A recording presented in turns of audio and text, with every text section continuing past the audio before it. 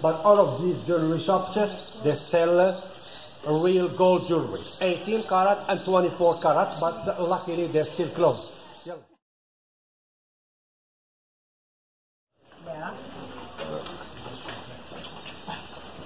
Take off my sunglasses.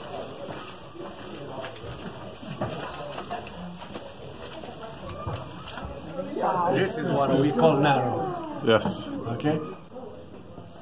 Okay. We're going. You can't be fat to walk through here.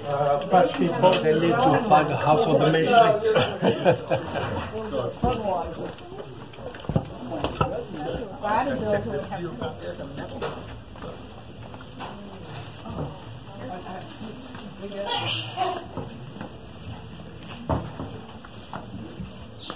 Hello, Zach. Oh, there he's way back. Wow. Wow.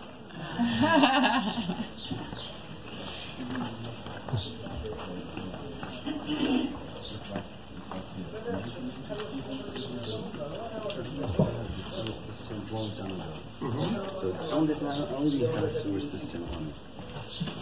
Yeah. First, she's got this heated clay pot with fire beneath. She's working the dough with her hand and mixing it with the olive oil. Okay, that's olive oil.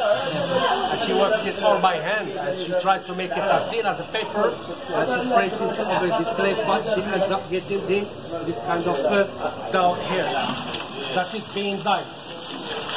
And the dyeing process takes place inside the workshop to the right or left hand side. But after the dye process, they need to wash all what they have dyed using clean water in that spring or in that fountain down there to the left hand side. Now please, all the wasted water ends up into the river, and the river is running right behind this dyer's section.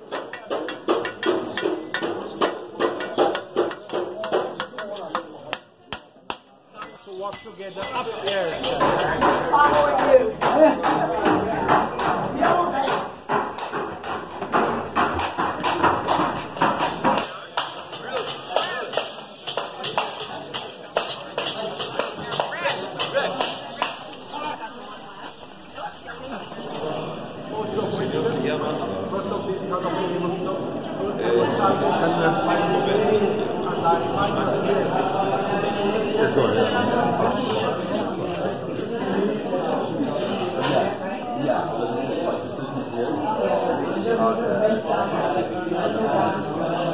Remember when we got here first, I mean before lunch, it was so This guy's so And welcome on our terrace of the oldest tannery in Morocco. For the explanation, you have three choices: Moroccan English, Arabic, or Berber. The leather from this leather house, the first thing that we should do here, we should first of all keep the leather in the white vessels with water, and because in the pigeon waste there is the ammonia. And that's why it smells like shit. Pigeon waste make leather soft.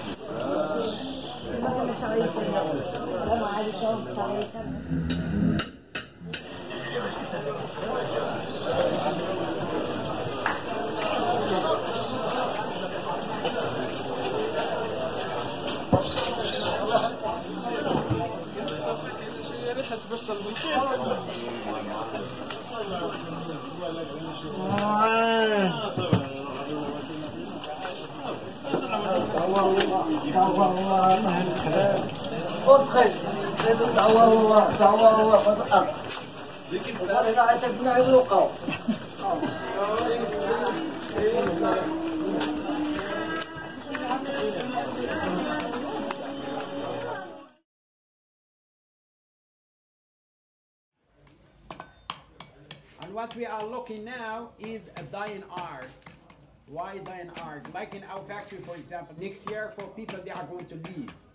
Why? Some of the decoration in our country, of course, that we talk about the Moroccan style is more round than circles like this one.